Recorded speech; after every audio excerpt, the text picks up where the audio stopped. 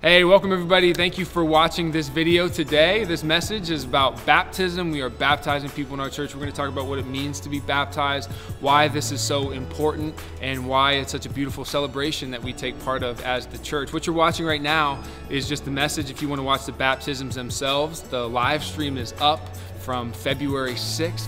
And so go there and check out what we got to celebrate this day.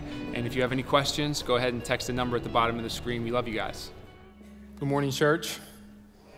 Happy Baptism Sunday. Excited to be here? All right.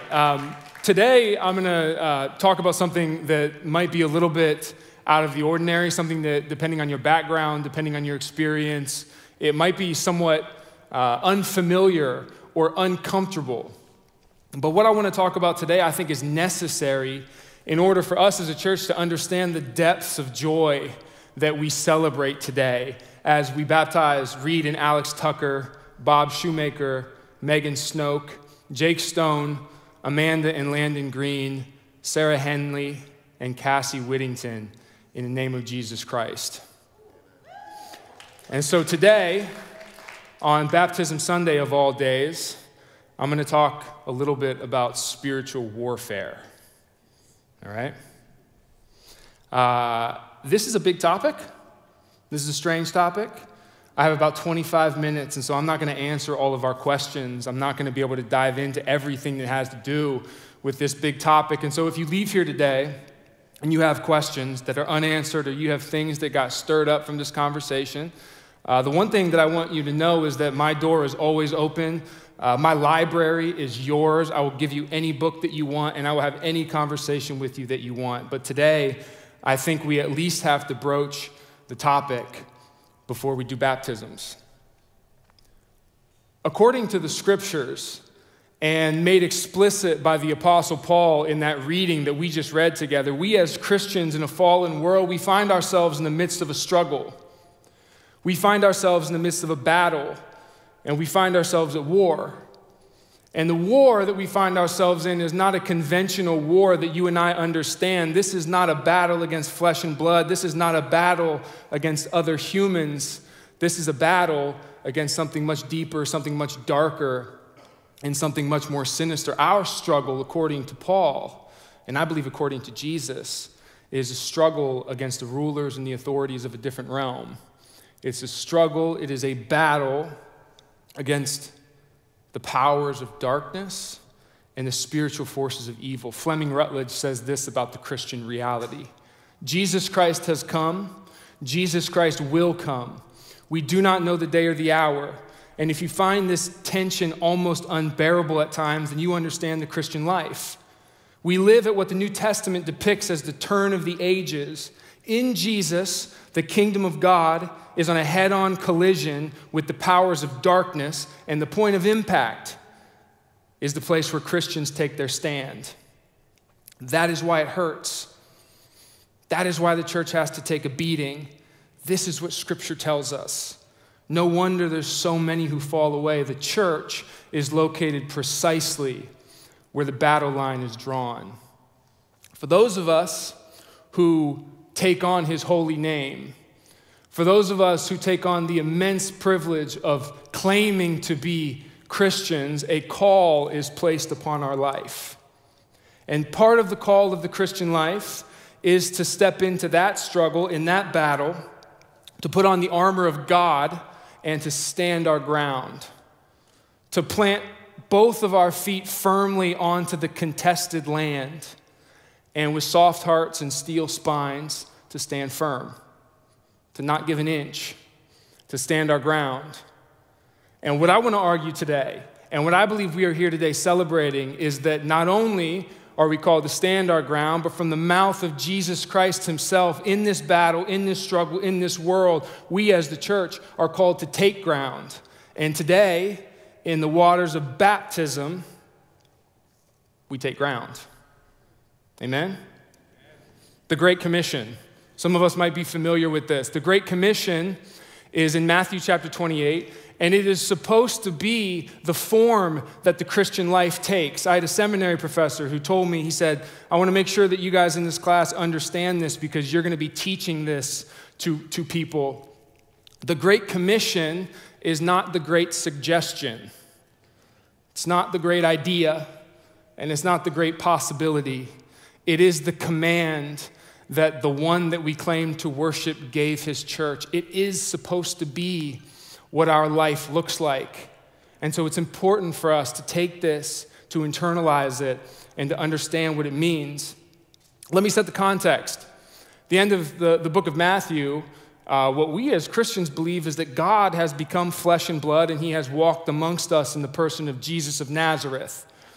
Not only has he walked amongst us, been with us, Emmanuel, but Jesus had made certain claims about himself. And his main claim was that he was the king, the true king, the king of Israel, and therefore the king of the world. And that means that this is his kingdom. He announced this in his life and in his ministry. On the cross, he faced down the powers of darkness and evil and sin and death. And in his resurrection, he has risen triumphantly over them. And in a moment, he's going to ascend to the right hand of the Father, which is when he takes his throne, his rightful place on the throne as the living Lord of the cosmos, of creation. And before he takes his throne, before he goes, he looks at his disciples, he looks at his followers, he looks at the church, and this is what he says: "All authority in heaven and on earth has been given to me.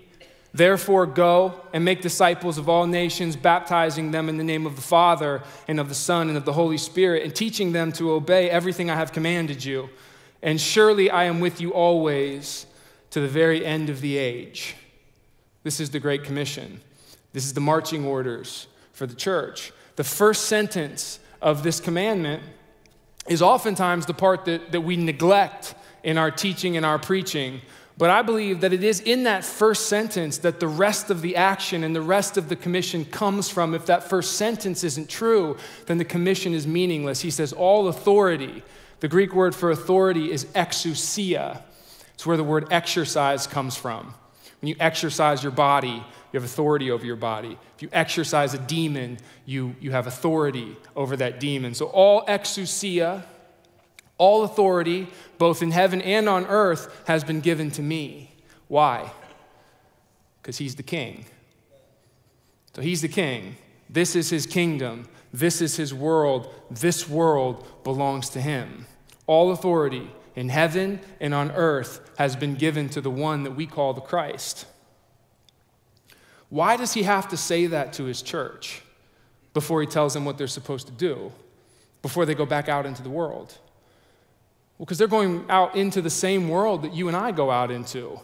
And the world that you and I go out into every day is a world that sometimes feels like maybe some other power's in charge. Like maybe some other force is actually in charge. Maybe the darkness is gaining ground and the light is receding. Maybe it's the evil that's taking ground. And maybe the goodness is falling away. You ever feel this? You ever feel this evil? You ever feel the pressure? Does it ever feel sometimes like every day there's some kind of battle that's being waged for your soul? You know, we don't like this kind of language about spirits and other realms, but when you look around, it's difficult to deny that these things exist. You know, you look at the world, and there is like big, structural, obvious evil in this world. You know, you look at things like human trafficking, the amount of people that are stuck and trapped in slavery today is astounding. You look at something like child abuse that happens all over the world, all kinds. You know, these are big issues. You know, we have a system of greed that has become so normalized that it works its way into every part of our life. It's hard to separate from that, even if you want to. We see these things. You know, we see this big, obvious evil. We know what it is. We call it what it is. We believe that that's evil. And as Christians, we do believe in some way that that is the action, or at least the fruit of the action of the forces that are opposed to the kingdom of God. That is not how the world is supposed to be. So how does it get like that? Because there's oppositional forces, and there's this fruit, this bad fruit that is born from these forces of evil. But not all evil's big and obvious. The forces of darkness do not strictly work on those big, obvious, name it and claim it type ways. These forces are at work in our lives all the time, whether we know it or not. And a lot of times, the way that this happens and the way that we experience this, it doesn't feel super sinister. It feels normal. It feels like this is just the way that the world is. You know, one thing that we have to remember if we're going to take this topic seriously is we have to remember what the mission and what the goal of the forces that are opposed to God is. It's a simple mission. The mission is to take us and to take our attention and our worship and our love away from Jesus and to give it to anything else. You know, they don't even demand that we worship them specifically. They just demand that we don't worship him. And the way this works, it doesn't always feel obvious, but the destruction that it manifests in our life does become obvious. And the reason is because of who we are. You know, if you are a human being, which I'm assuming most of us in this room are, you were created for God.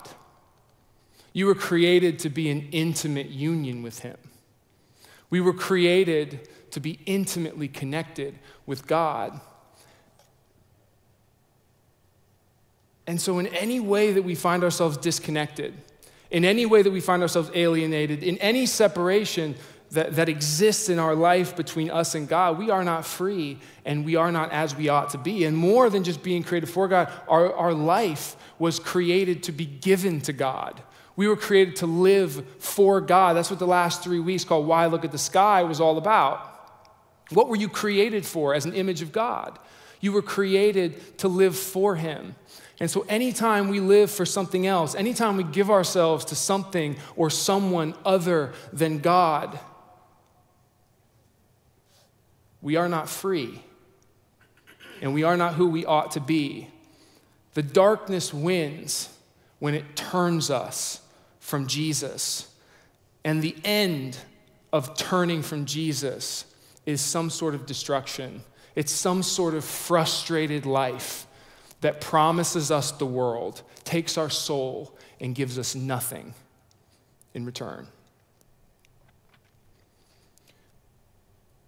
I know this is heavy, but you think about your life and you think about the lives of people around you, and we can kind of like intuitively know that there's something active at work. You know, we have these sin patterns, these thought patterns in our life. We want to escape them, and it feels like we can't escape them. Why can't we escape them?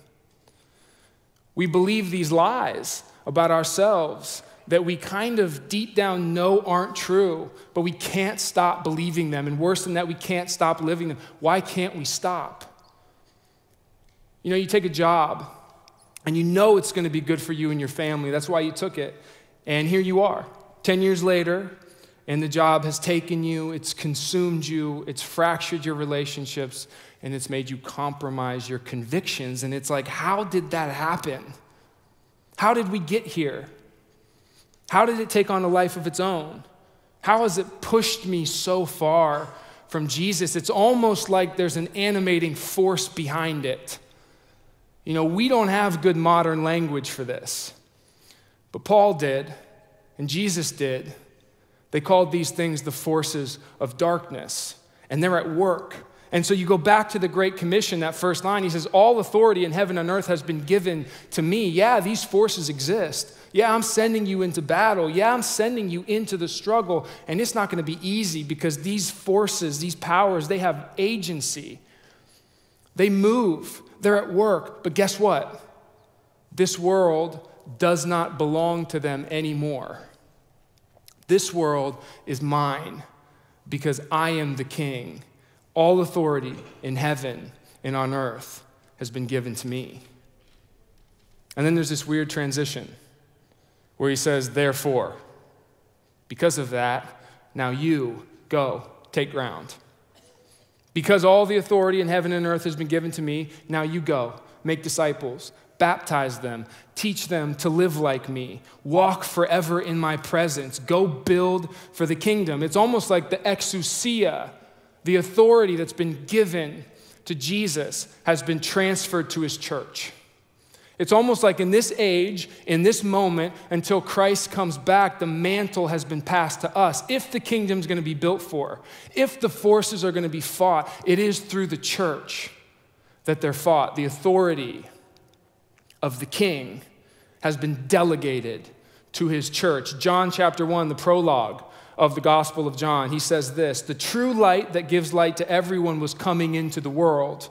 He was in the world, and though the world was made through him, the world did not recognize him. He came to that which was his own, but his own did not receive him. Yet to all who did receive him, to those who believed in his name, he gave the right to become children of God, children born not of natural descent, nor of human decision or a husband's will, but born of God. To those who did receive him, to those who believed in his name, his church, he gave them the right to become children of God. That word that we translate into the English as right, guess what word that is in Greek?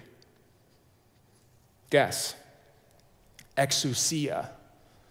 To those who received him, to those who believed in his name, he gave the authority to become the children of God. Because there's a battle and there's ground to be taken. He is the king. He has given us the authority. The authority that belongs to the king has been given to those who belong to the king. This world is his, and there's ground to be taken. You think about what we just talked about a moment ago with the darkness, and it's either this big darkness, this big evil that's obvious, but it's so big that we don't even know where to start. Or it's so subtle in our lives, just trying to turn us from Jesus, that it's like we don't even know if it's there. Sometimes we don't even notice it. And you see that, and it's easy to look at that and be like, who can fight against these forces? Who can take that battle? Who can step into that arena against those things and win? Jesus answers the question in his Great Commission. You know what he says? You can. You can. The church, my people, my followers, you can go into this battle and you can take ground in my name. In fact, you must. That's his commission. That's his command. That's what the church is supposed to look like. And so if the battle lines are drawn, and this is our reality, then we have to choose a side. C.S. Lewis says there is no neutral ground in the universe. Every square inch is claimed by God and counterclaimed by Satan. Enemy-occupied territory. That is what this world is. And so if that's true, and we live on contested ground, where the ground is contested, you have to pick a side. One thing that your life will not be is neutral. It's a big mistake that we make in this world. We think that maybe we can just exist. It's not true. You will use your talents and your treasures and your gifts and your abilities and everything that God has put upon your life, and you will fight for something. You will take ground for someone. Who will we fight for? Who will we battle for? To whom will we give our allegiance to? Why we celebrate days like today is because baptism is a moment where we declare our allegiance to Jesus. We dramatically act out in the waters who we are. We are his. We are in Christ. And so we go under the water and we die with him. We're buried with him on the cross. And we come out of the waters and we're raised to new life. And bathed in the light of the resurrection, we go out into the world and we fight the battle. And we go on the grind. This is who we are now. We are in Christ. We are incorporated into Christ. He is with us. What's true of him is true of us. This is who we are now. We're bound to him. We're marked by him. We're claimed by him. And we come out of the waters and we believe that we are who Jesus says that we are. Saved, forgiven, loved, renewed, empowered, and commissioned. This is what spiritual warfare looks like, by the way. Horror movies have given us some crazy ideas of what spiritual warfare, this is what it looks like. It looks like the Great Commission. Spiritual warfare looks like the Great Commission. It looks like baptism. And so today, we party. As our brothers and sisters get baptized today, we celebrate victory in the battle and the beginning of lives that are dedicated and consecrated to Jesus Christ. Fleming Rutledge, again, she's a very smart woman. She says, every baptism is a victory over death. And so we sing and we cry and we yell and we cheer because, yeah, you're going to go into a struggle. You're going to go out into a world that is not easy, that has all of these things that we're talking about.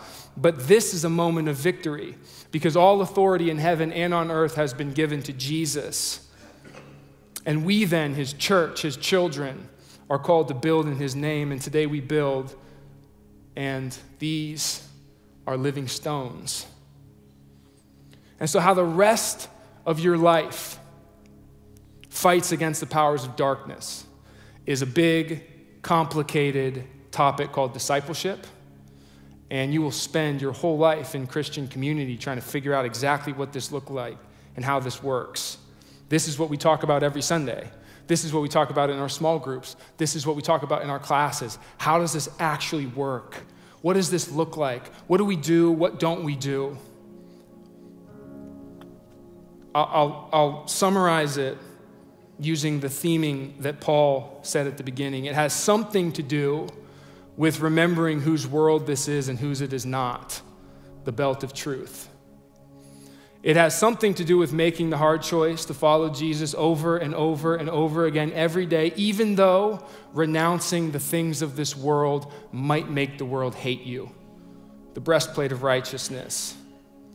It has to do with fighting by the means of the Great Commission in peace and in love, the gospel of peace. It has to do with remembering that when the attacks come, that your deepest well-being is in the heart of God and that you can trust him no matter what the circumstances look like, the shield of faith. And it has to do with remembering who you are. You are saved, which means you are chosen, which means you are chosen for this mission, you, right now, your world, where you're going. And so he believes in you. The helmet of salvation. And it has to do with being filled by the empowering presence of the same Spirit that rolled the stone away and raised Christ from the dead. The sword of the Spirit and the Word of God. It has to do with all of these things. And we talk about these things a lot. But today I don't want to talk about them in detail because I don't want to take away from this moment. This moment today marks the beginning. We pledge our allegiance to Christ. We renounce our allegiance to all the other entities, and you come out of that water and you've chosen your side. And that is beautiful. And so let me end with this, okay? Because this is perhaps somewhat of a new topic that I just kind of dropped like a bomb in like a 20-minute message. It can feel scary to think that this is the world that we live in, to think that that's actually happening to us, to think that those forces are at work. And so what I want to leave you guys with as you leave the waters and go back out into the world, and every Christian in here who claims the name of Jesus as you go back out into the world, is remember who you are. Remember who you are. Remember whose you are. You belong to the King. You belong to the one who has all of the authority. All of these forces, this darkness that we're talking about, these forces encountered Jesus when he was living. There's stories about it. In Matthew chapter 9, Jesus comes into like a graveyard, where they kept the tombs. And there's two men who have been possessed by these evil forces for years. And they've become so violent that people won't even walk through this place anymore. They go around it because they're scared of these men. Jesus approaches these men, and the forces, they see him. And you know what they say? They say, "What do you want with us, Son of God? Have you come to torture us before the appointed time?" They know who he is. His disciples don't really know who he is in this moment. The people who reject him do not know who he is, but the forces of evil and darkness, they know who he is, and they're terrified. They know they don't have a chance. They know their time is running short. They know that his is the authority. They know who he is. You belong to him now. You are his. You're marked by him. His Spirit is in you. They know who he is, and so they know who you are. Remember who you are. There's nothing to fear when we are Christ's, and we are Christ's. What beautiful grace we have been given by our Savior to participate in taking ground today. We are proud of you. We believe in you. We are excited for you. And we are here for you forever in this mission that you're walking into right now. May the power and the grace of God be with you in this moment. May the Spirit that rolled the stone away and raised Christ from the dead form you into his disciple. And may you go out into the world empowered and commissioned. And may you take ground in the name of Jesus. Amen? You guys ready? You guys ready? Let's go. Hey everybody, thanks for watching today. If you have questions, need more information, want to get connected, have prayer requests, or just need somebody to talk to, you can text the number on the screen. We love you guys. Thanks for watching, and we'll see you later.